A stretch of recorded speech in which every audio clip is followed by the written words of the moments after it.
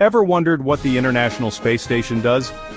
Orbiting Earth at about 250 miles up, the ISS is a massive science lab in space, traveling at 17,500 miles per hour and circling our planet every 90 minutes.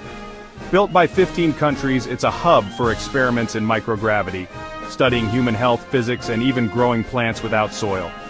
In May 2025, astronauts Anne McClain and Nicole Ayers conducted the 5th all-female spacewalk, prepping the station for new solar panels and repositioning an antenna.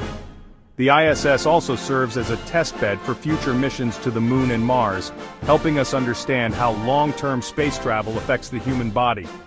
As of April 2025, Expedition 73 is underway, with astronauts from NASA, Roscosmos, and JAXA conducting advanced research aboard the station. The ISS, a symbol of international cooperation and a stepping stone to the stars. Subscribe for more space insights.